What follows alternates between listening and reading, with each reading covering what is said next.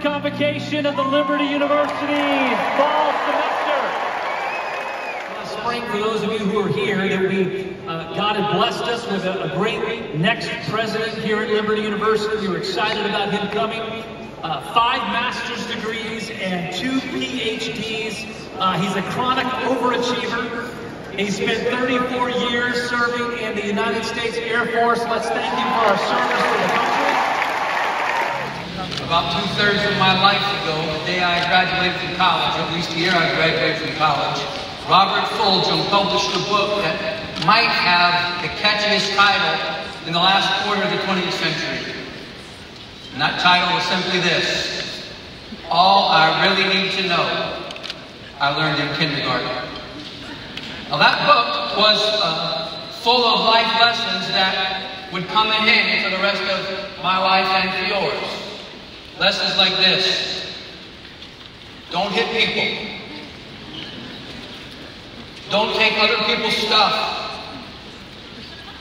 Share everything that you have with other people. Flush the toilet.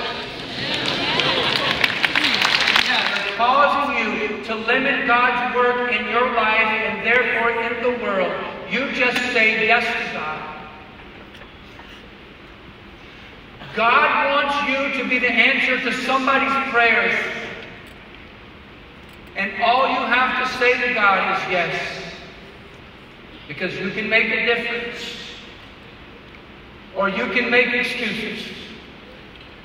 But you can't do both at the same time. There is a God. You're not Him. Let God be God.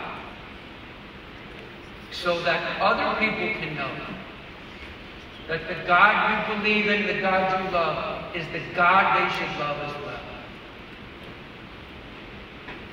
Let's pray together. Father, That's what He wants us to do. Our job is to do exactly what God wants us to do. And so at 16, I said no. And I thought that was the end of it. I had no idea.